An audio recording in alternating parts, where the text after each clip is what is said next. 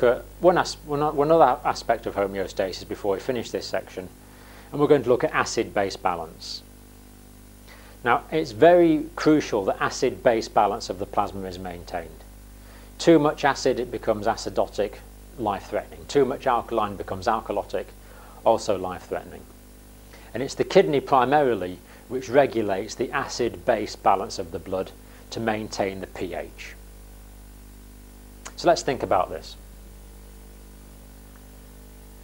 The pH scale, you probably remember, goes from 1, which will be a very strong acid, to 7, which is neutral, to 14, which would be a very strong alkaline.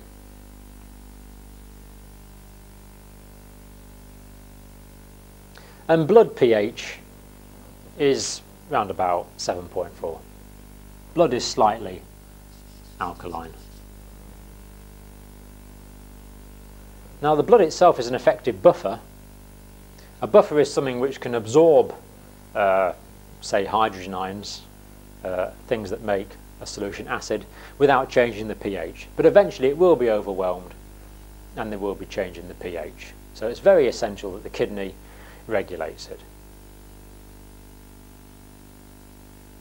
So an acid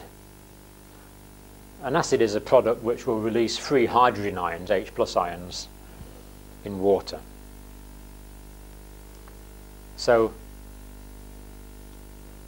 when there's hydrogen ions in the blood, the pH will fall.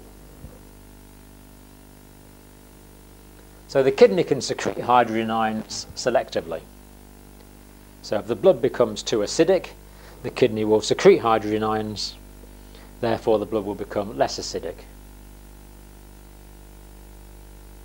And it can selectively excrete hydrogen ions to maintain blood pH at the optimum 7.4 level.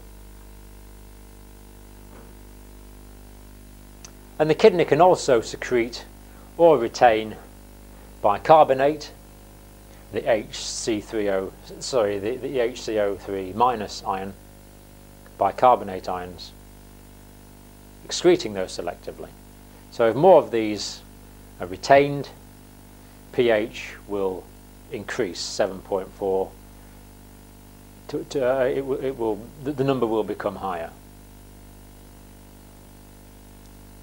The more bicarbonate ions are retained, the more alkaline the blood will be. The less bicarbonate ions that are retained,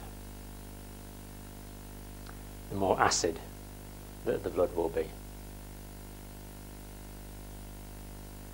So acid-base balance, homeostatically maintained by the kidney.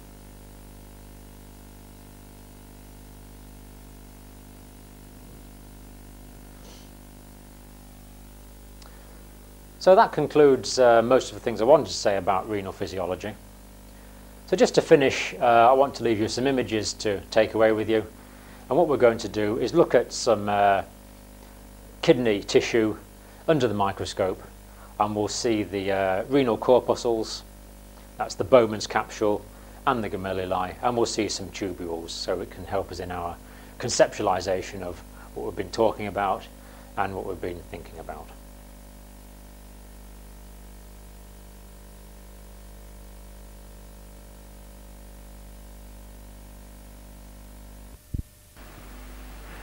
On this slide, we're looking at a magnified cross-section of renal cortex.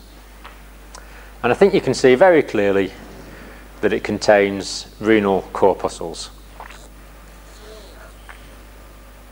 Let's just move the slide around and maybe we'll see a few more of these. Yep, there we are, renal corpuscles in the cortex of the kidney. So each of these is a renal corpuscle. Well, you'll see there's lots of other structures here, and these are actually the different tubules going up and down into the plane of the screen, from renal corpuscles higher up and lower down in the kidney. So the renal corpuscles. This bit in the middle is the glomerulus. Around the outside we have Bowman's capsule. So a renal corpuscle is the glomerulus, the ball of capillaries, and Bowman's capsule. So here at higher magnification, I think now we can clearly see the glomerulus and the capsule round about it, and also the different tubules going up and down through the plane of the picture. So the blood will pass through the capillaries of the glomerulus, and glomerular filtrate will be extruded out into this area here. You can see this clear area for its collection. And then we'll go down into the plane of the picture, down the nephron towards the first convoluted tubule. At higher magnification still, we can see that the glomerulus is indeed a very complex ball of capillaries, a very large ball of capillaries. And I think even though that there is some distortion as the slide is made, you can see the individual red cells which were in the glomerulus at the time of death. And here the gap between the outside wall of the Bowman's capsule and the capillaries of the glomerulus, it is very clearly seen. So the glomerular filtrate will be collecting in this and going down into the plane of the picture.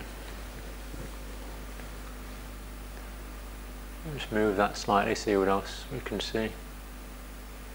Yeah, I think here we can clearly see some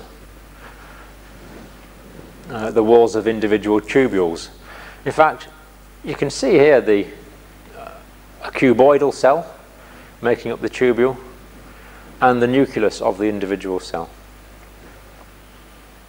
The cell next door to it there, another cuboidal cell, and again the nucleus of that cell. And here we can see adjacent small blood vessels with blood cells in them, and note their proximity to the tubule, just as we drew in the diagram.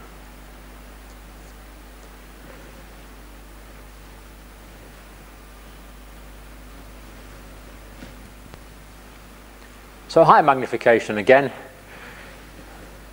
we can see the cells comprising the outside wall of Bowman's capsule, the capillaries of the glomerulus, and the gap into which glomerular filtrate will be extruded.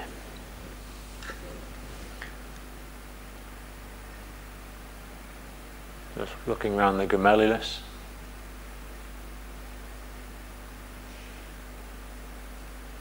See the gap all round about the glomerulus very clearly there.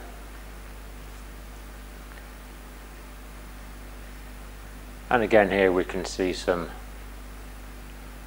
tubules running up and down through the plane of the picture. Very clearly see the cuboidal cells of the tubules here, each with their own nucleus. And we see the adjacent capillary here. Capillary here to this tubule. So I think you can see that selective reabsorption can take place from here to here, and tubular secretion can take place from here to here. After, of course, glomerular filtrate has been formed from here to here.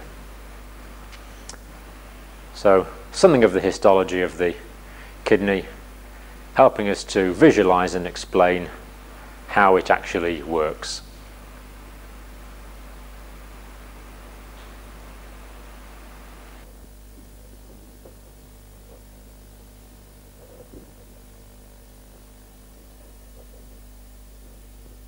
On the first part of this video, we looked at normal renal function. On the second part, we're going to look at an example of abnormal renal function, and we're going to take the example of acute renal failure. Now, acute renal failure occurs when there is just that. There's a failure of kidney function, a failure of renal function.